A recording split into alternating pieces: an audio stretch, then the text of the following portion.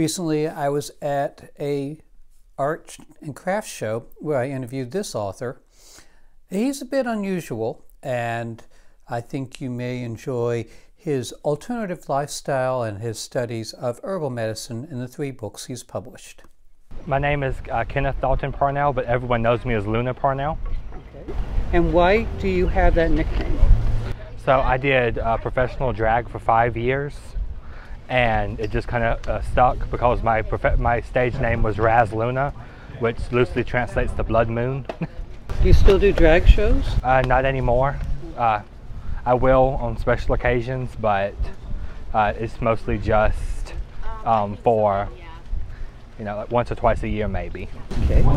So I asked you if you're a he or a she. Tell me what you answered. I always tell people you can call me whatever you want except late for dinner. So.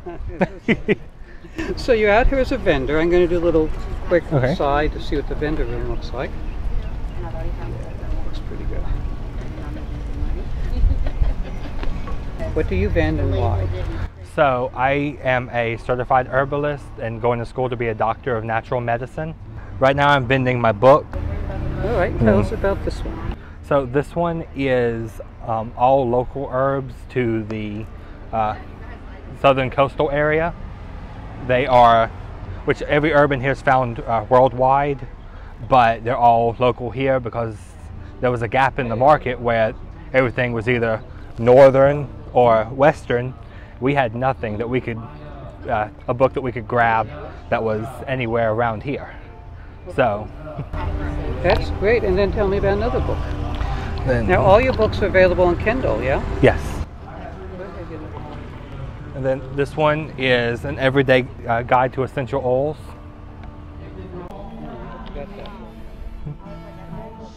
I've done a whole bunch of research going through to get the foraging, and I'm also working on one now that is just different herbal knowledge. And so I had everything I needed for the essential oils, and it's just like, well, I already have it, why not put it together? And that one actually goes down into the depths of which chemical compounds within the essential oils give it the effects that it has. So you went to a school and graduated with a degree about oils, right? So I went to a school. I've been to 2 different herbal schools so far, and I'm in another one for the natural medicine. Right now I'm on the Holistic Health Practitioner course, and then I'll move into a AMP, which is Alternative Medicine Practitioner, and then the final step will be the Doctor of Natural Medicine. Okay. So, and that one, all 3 of those encompass all forms of natural healing. How many years would that take? So, it's anywhere between, the school I'm going to is self-paced. So they have students that finish in 2.5 years, all the way up to 15 years. So like I've made all of the necklaces, oops, sorry. I've made all of those. Necklaces too? Yes. And then I've made a couple of these rings. That is actually a lab created ruby. All right. A real ruby? Mm-hmm. Neat. I'm just going to do a little scan here. Okay. And you wear these all the time mostly, huh? Yes. This is the most interesting one, the one in the middle finger. The dragon? Yeah, is that a dragon? Oh, I see it now. Wow. So this one is a poetry book, and this was my creative outlet, because as much as I love nonfiction, it can get a little boring. So I had to have a creative outlet for it. That's nice.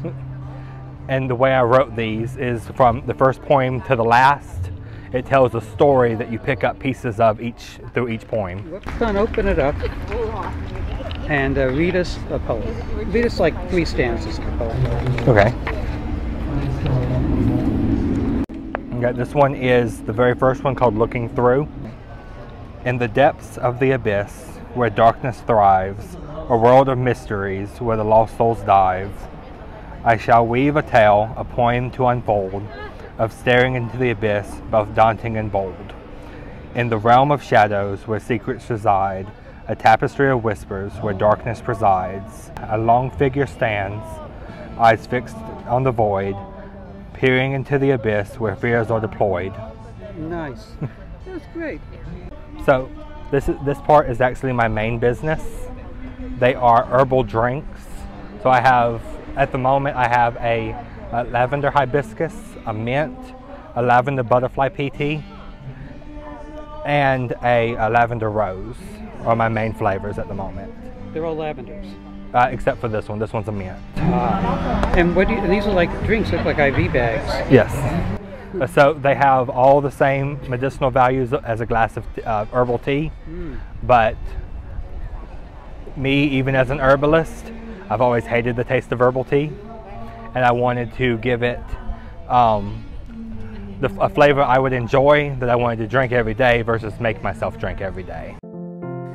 I have 80 other author interviews on my YouTube channel. Please subscribe.